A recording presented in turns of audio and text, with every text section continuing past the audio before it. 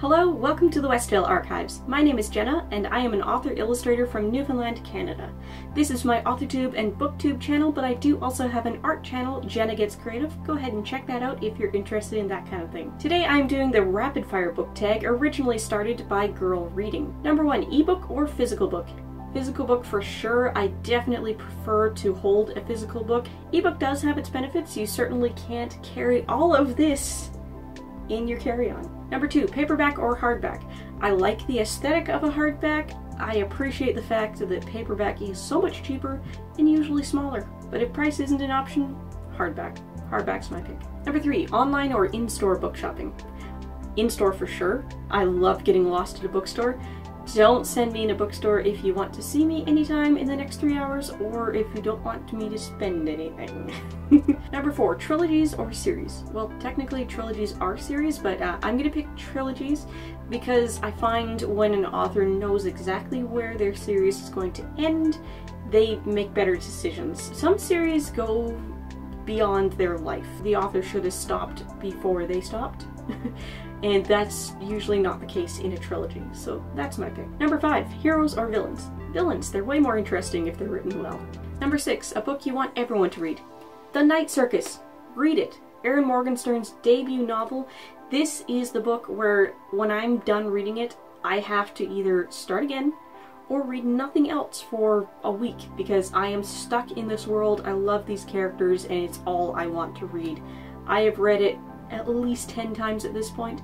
I own 2 physical copies. One of them is in storage with my mom, and I have an ebook copy. One of my favorite books ever. Number 7, recommend an underrated book.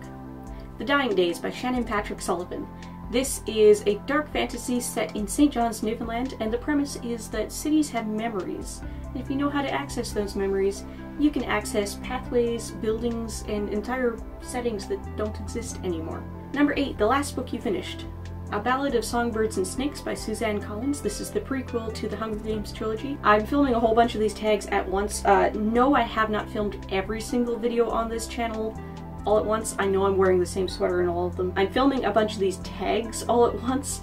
I don't know what order I'm going to release them in, but I'm going to do a dedicated review video for Ballad, so I'm not going to say much about it right now. I like this sweater though, don't you? I think it might just be my look for the channel at this point. It might just be a thing I keep going with.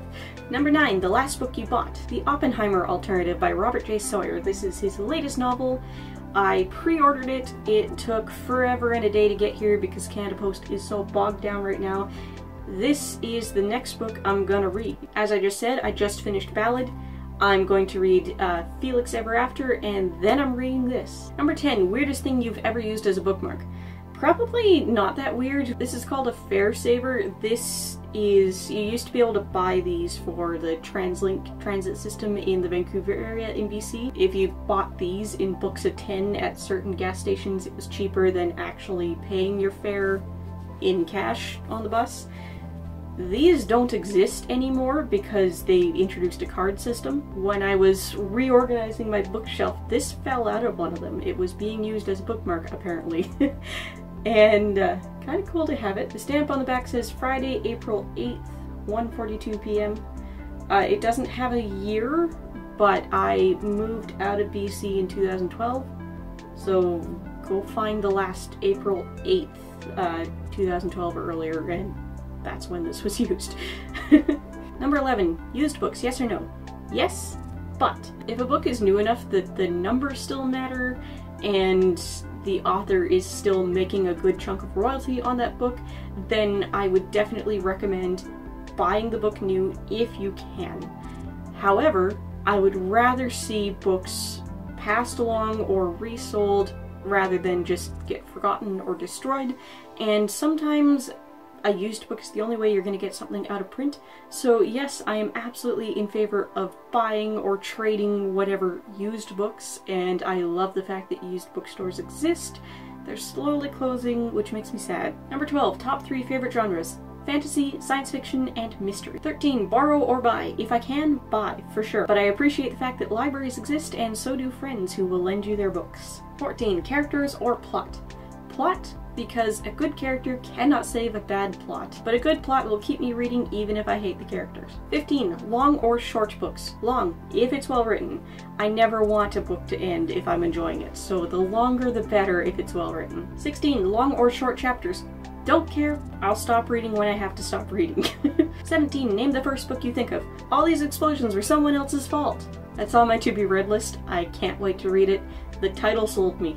What can I say? 18. Books that made you laugh or cry. John Green, The Fault in Our Stars. Dying Teenagers in Love. What can I say? That is a tearjerker. 19. Our world or fictional worlds? Fictional because I love science fiction and fantasy, and most of that is in a fictional world. It's way more interesting than our own. 20. Audiobooks, yes or no? Yes, I love being able to do other things while I'm reading, particularly since I also run an art channel and I'm also trying to, you know, make a living as an artist. So being able to listen while I do art is great. I can concentrate on what I'm listening to while I'm doing that. There's other activities I can't. I tend to wish I had a physical copy to put up here on the shelf, but that's also true for ebooks.